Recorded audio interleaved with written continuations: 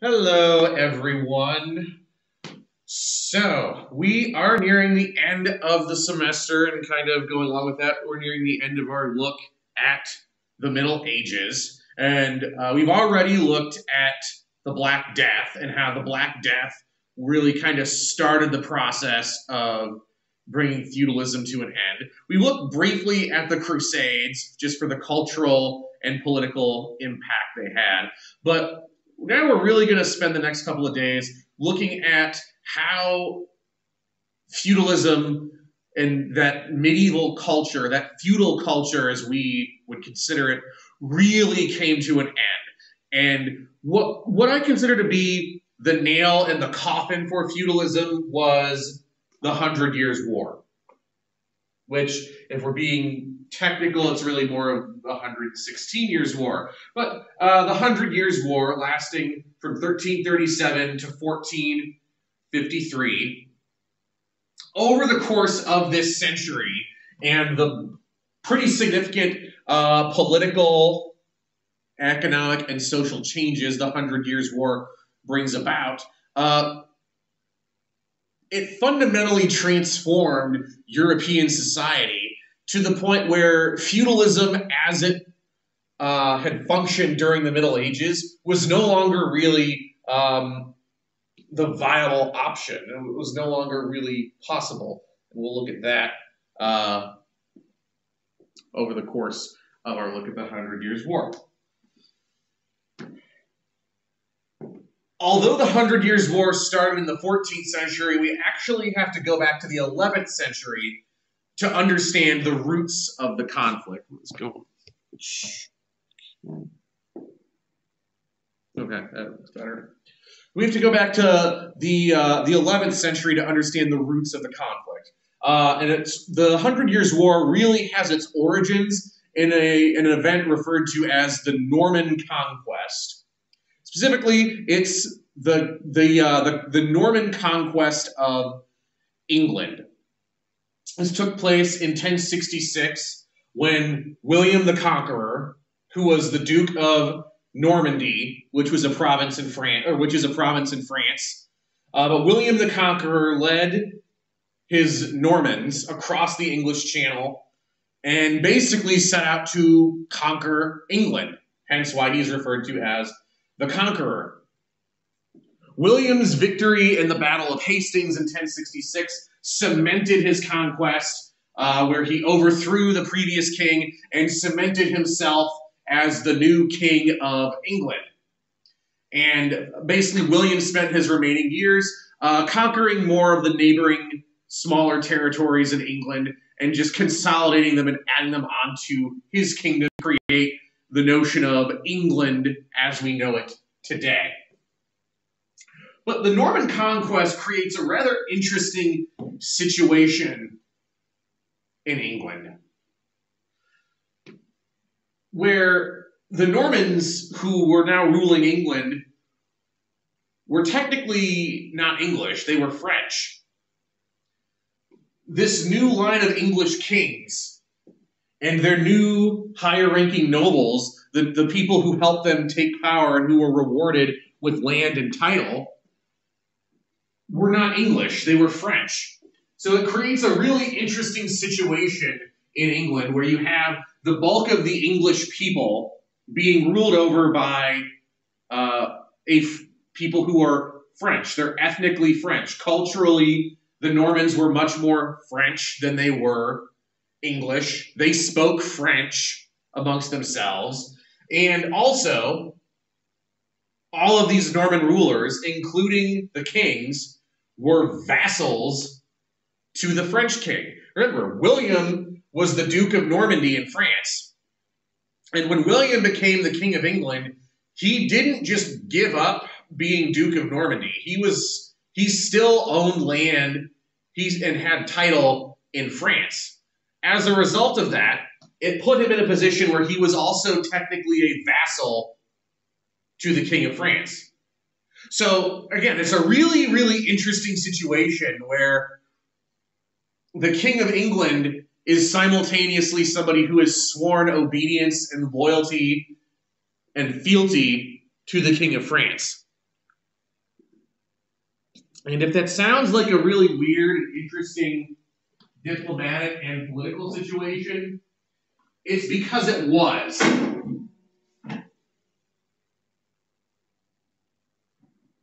In theory, William, as the Duke of Normandy, would have to do whatever the King of France told him, even if that would be against the interests of England, the country he was king of.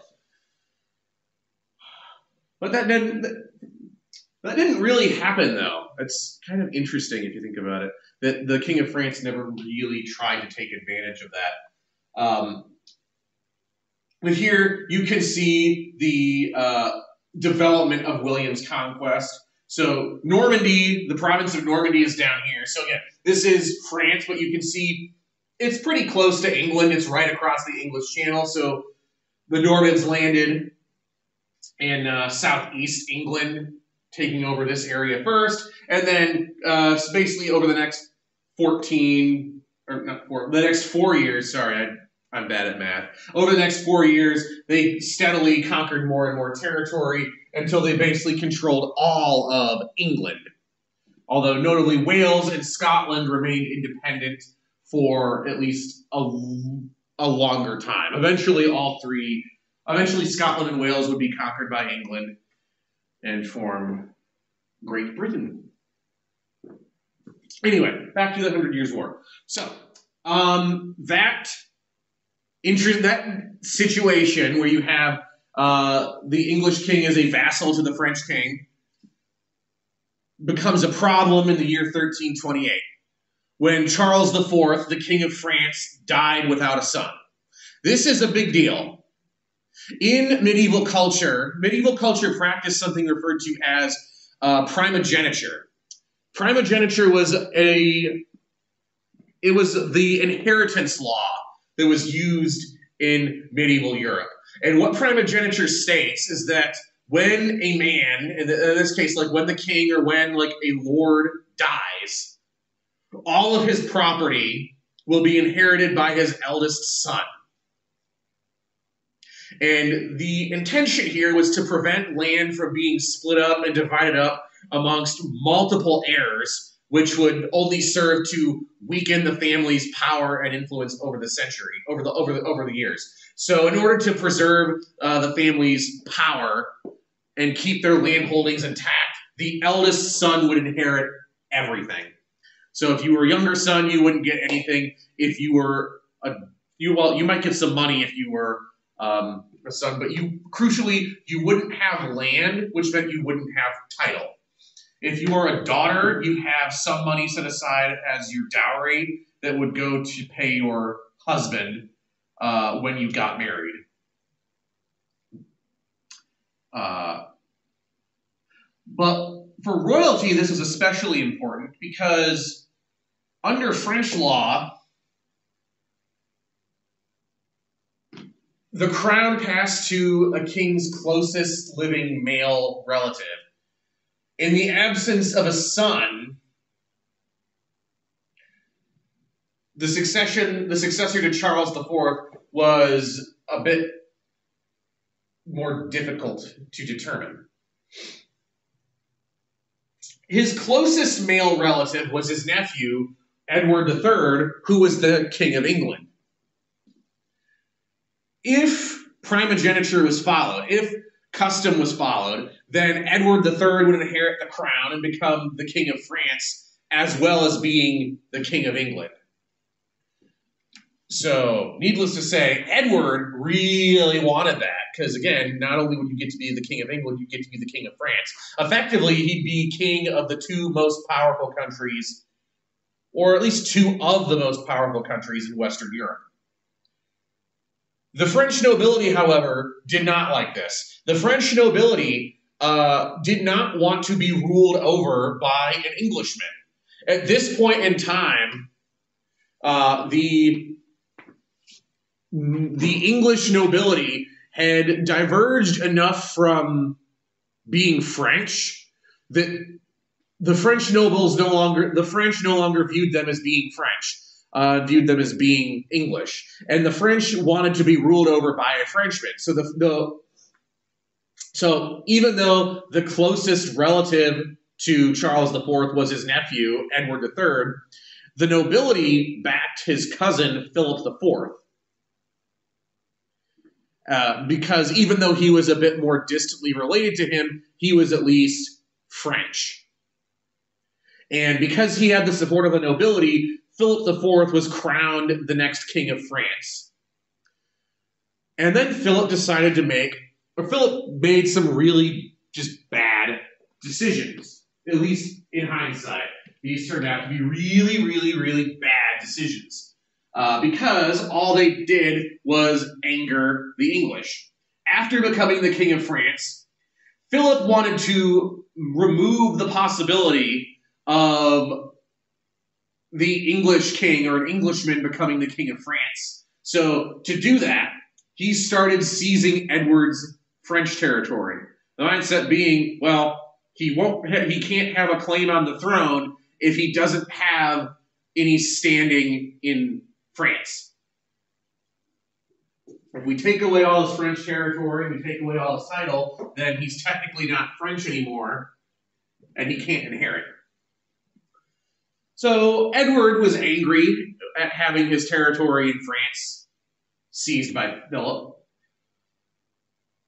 but he couldn't really do anything about it because at that point in time, Edward was busy fighting a war with Scotland, trying to conquer the Scots.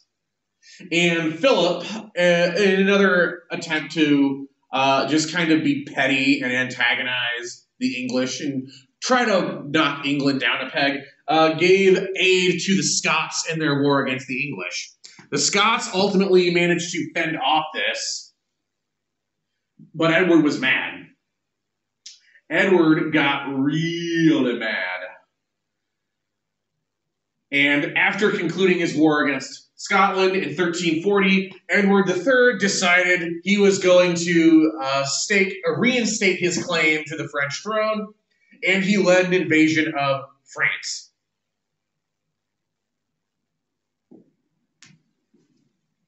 Touching off the 100 Years' War. But just to put names to faces, or faces to names, and just give you an idea of who the major players are. So here you have Charles IV, who was the King of France, who died without an heir. You have Edward III, the King of England, who was Charles's nephew, who technically had the closest claim, or had claim to the throne because he was his nephew, and by that, through that, he was his closest living male relative. And then here you have Philip IV, who was Charles's cousin, who became his successor, because he had the support of the French nobility. So Philip IV becoming the King of France. And Edward invades France after being antagonized by Philip, and basically reinstates his claim and says that he intends to take the French throne. And initially, his invasion works really well. The English conquered most of northern France. They conquered this southern province here around Bordeaux. And furthermore, a couple of French provinces, notably the province of Burgundy, openly sided with the English. There were some members of the French nobility who were dissatisfied with Philip being their king, and decided instead to ally themselves with the English, hoping that if the English won, Edward would reward them by giving them a higher title and more land.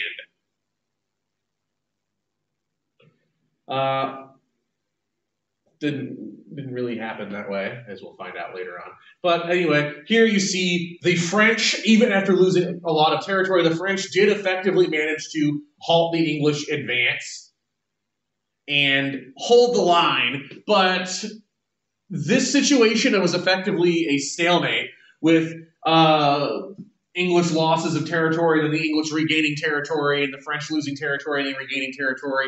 And this situation pretty much yo-yoed like that for the next 100 or so years. There were a couple breaks in the fighting, the longest break being during the outbreak of the Black Death. So roughly from the years 1347 to the mid-1350s, all fighting effectively stopped because of the Black Death running rampant. But after the Black Death, fighting began or picked up in earnest.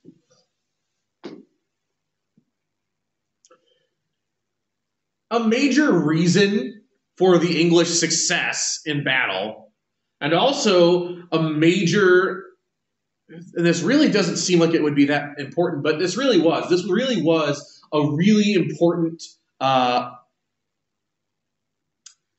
facet of this war that really did help undermine the system of feudalism, was the introduction of the longbow. So the English first encountered opponents wielding longbows during their conquest of Wales, and they realized that these things were actually pretty useful. And so the English were the first major European country to introduce longbows and make widespread use of longbows in combat. The longbow had a number of advantages that radically changed the way warfare was fought, and kind of because of the way it changed warfare, it also radically transformed and impacted the system of feudalism. Which, again, is really weird, because you generally would think of like a longbow, something like the longbow being something that could undermine feudalism, but it did. So when looking at the advantages of the longbow was not the first ranged weapon used in warfare. Medieval warfare already had short bows and they had crossbows, but they each had weaknesses. The short bow, as its name might suggest, its major weakness was its range. It did not have enough range to be used effectively from long range. And furthermore, it lacked sufficient power to penetrate heavy armor, which is what all the knights would be wearing. So the short bow was effectively useless against armored opponents such as knights. The other major ranged weapon, the crossbow, did have the power to penetrate heavy armor, and it did have sufficient range, but the problem was it took way too long to reload.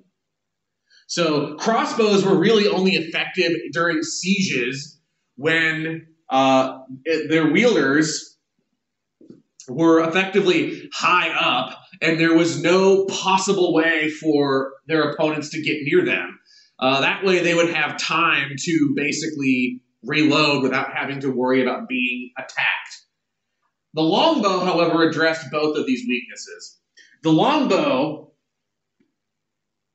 was, as its name suggests, it offered substantially greater range than the short bow, allowing archers to remain at a safe distance from their targets. Furthermore, the longbow had sufficient power to penetrate heavy armor.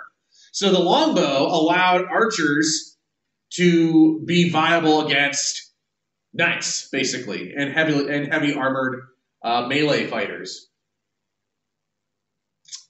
Furthermore, the longbow was really cheap to make.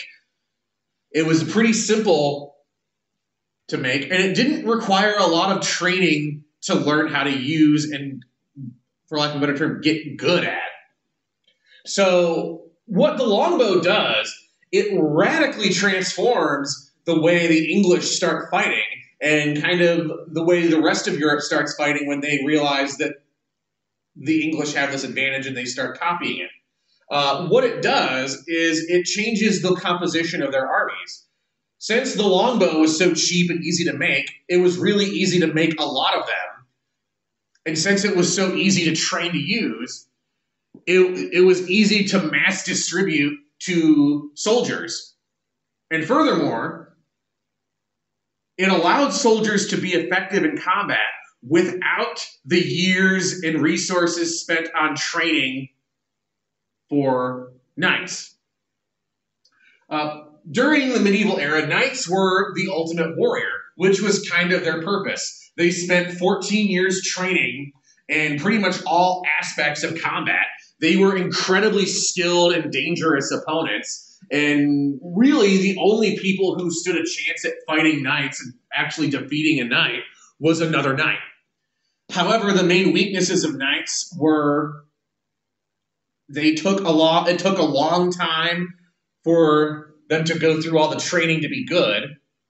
And it also was really, really expensive. All that heavy armor and all those equipment and all the horses they would have, that was a lot of money. So, one, there weren't a lot of knights to begin with. Knights were specialized units. And two, they were too expensive and required too much training for kings to oversee their training by themselves. To that end, they required the nobility to train them and basically pay for the cost of their training and their equipment. But with the longbow, it's arguably even more effective than knights because it was a hard counter to knights. But it was cheaper and quicker. So the knights effectively become obsolete in warfare because a single peasant with a longbow who spent a week training with it could easily take down a knight now. So knights were gradually abandoned after this just because they weren't effective and they weren't worth the cost of funding. So what this does is this radically weakens the power and the importance of the nobility because the king no longer needs the nobility to pay for the military. The king, since longbows are cheaper and easier to train, the king could fund this training themselves or himself. This also radically altered the structure of the military by including a lot of peasants and making peasants a viable fighting force.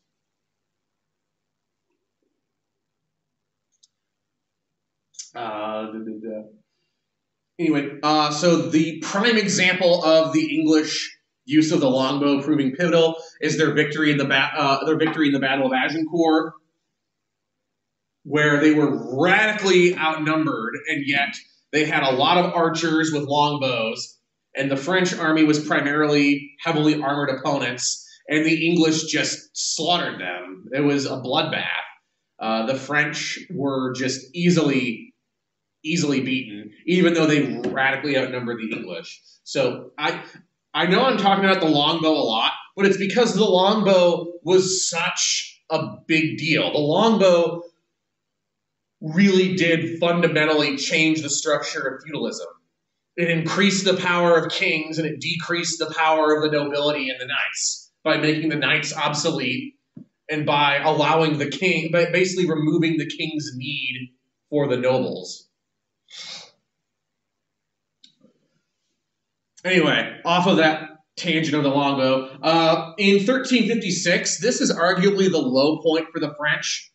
When John II, who was the new king of France, that's another thing that's kind of crazy about the 100 Years' War, by the way, is that the guys who started it, like Edward III and Philip IV, they were dead by the time, like they were long dead by the time the war was finished. So, like,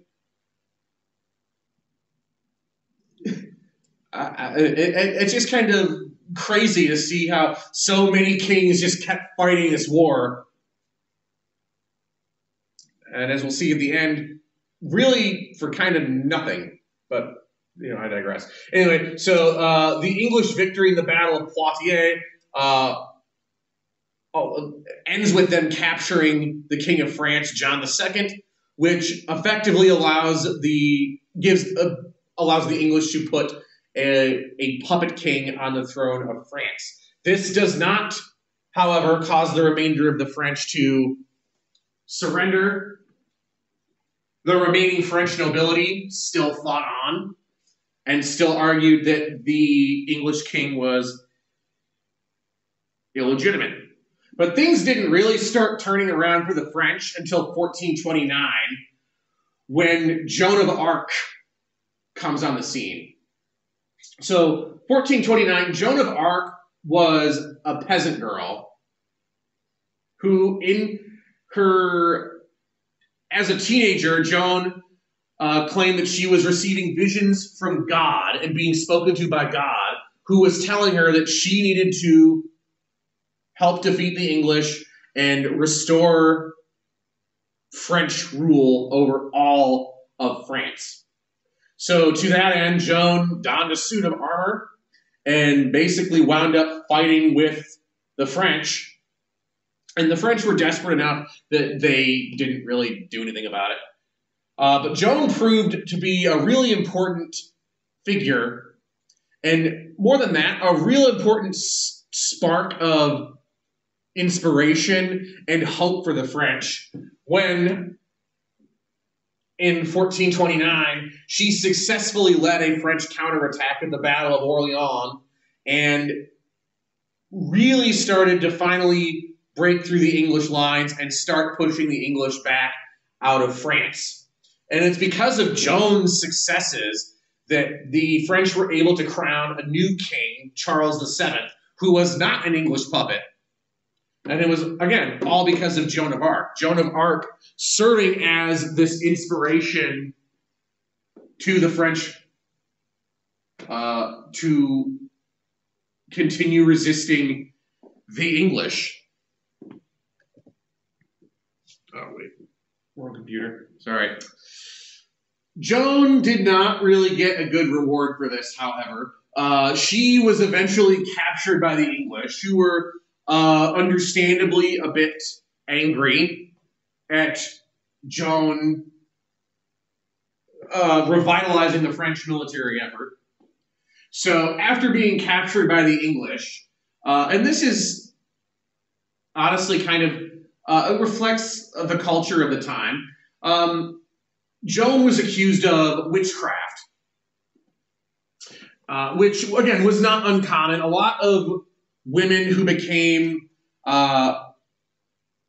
too influential or powerful, or most notably, women who stepped outside of the period's traditional gender roles were generally viewed and eyed with suspicion, and during outbreaks of witch hysteria, they were the prime targets to be accused of witchcraft. So it makes sense from a cultural standpoint why Joan would be accused of witchcraft. And with the Pope's blessing, the English burned Joan at the stake, executing her.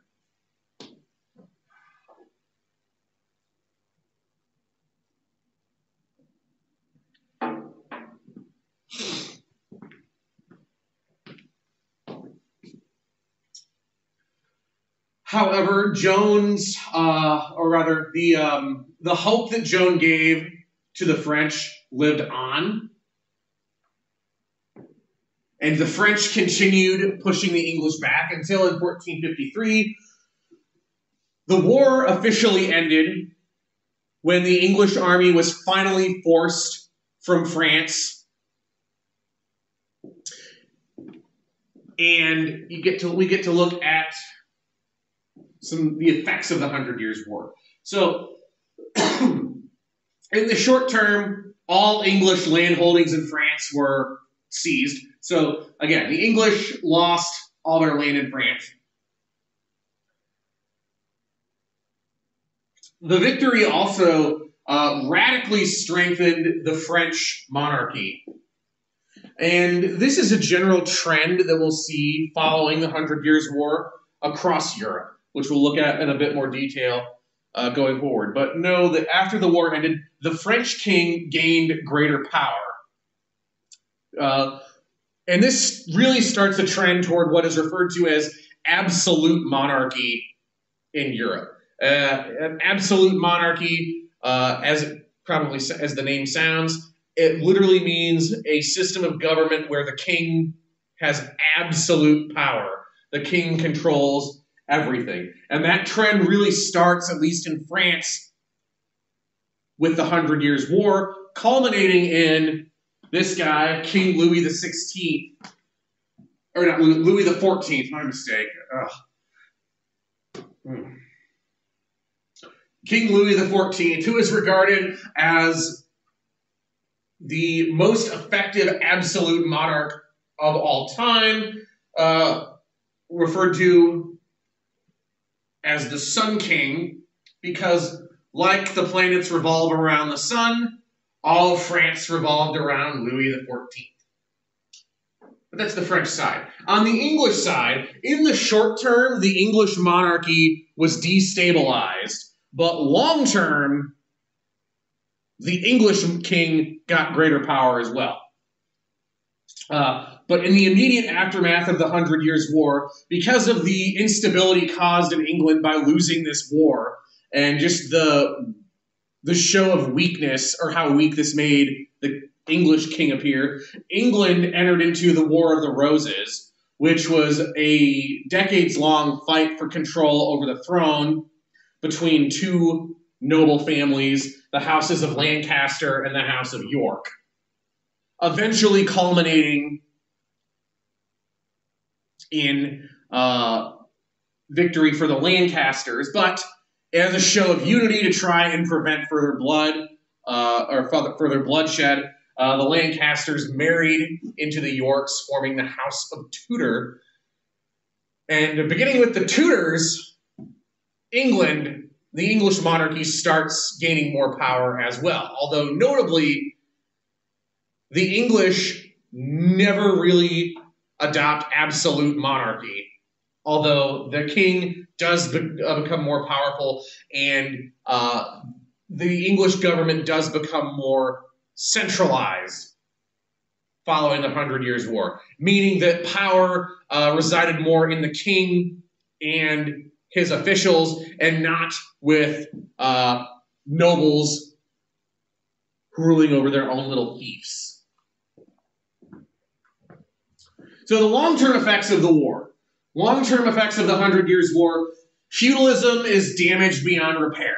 Too many social and political changes have happened that feudalism could no longer effectively continue, especially when these changes are coupled with the changes that happened following the Black Death, notably with the massive economic changes resulting in the peasants gaining more power and the loss of legitimacy and respect for the Catholic Church.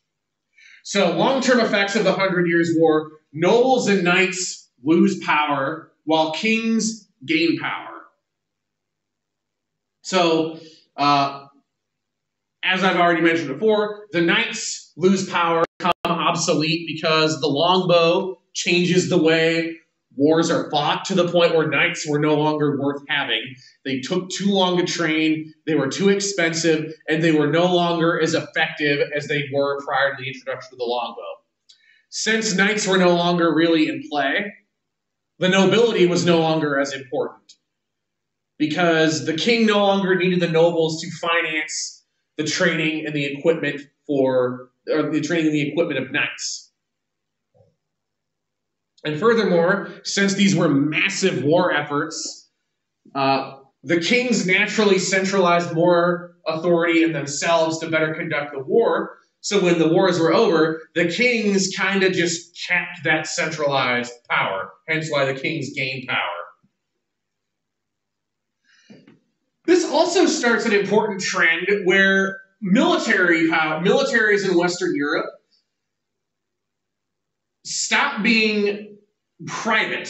What I mean is that nobles stopped having their own private armies, and instead we see the emergence of large professional armies controlled by the state. So instead of having private militaries or private fighters loyal to a lord, there were large professional armies who were loyal to a king, and more importantly, loyal to a country, to a government. So with these changes to medieval Europe, feudalism was effectively ended.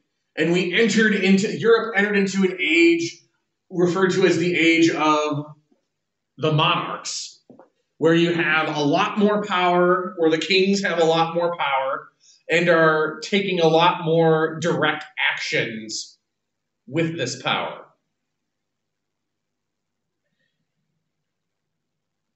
So we start to see a transition as well, culturally, out of this into the Renaissance, Europe's rebirth. And that's pretty cool. And that's what we'll look at after we finish going over the Middle Ages. So I know this is kind of a lot. If you have any questions over this, let me know. And I will talk to you later.